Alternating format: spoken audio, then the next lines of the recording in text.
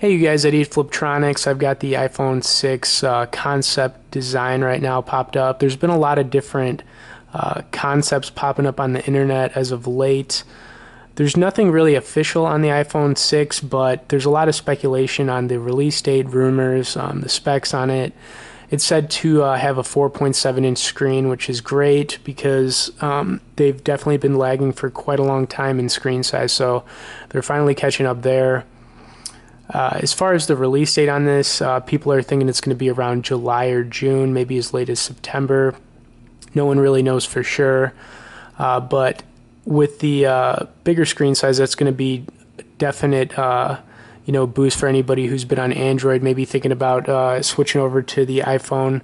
With the Android phones having a bigger screen and everything, they're just they're just a lot more a lot more fun to play games, watch videos, stuff like that, if you're on any kind of social media. But anyways, guys, that's really all that's going on right now. But, the more of these concept pictures coming up, the more talk there's going to be about it and, rumors. This is a really cool design.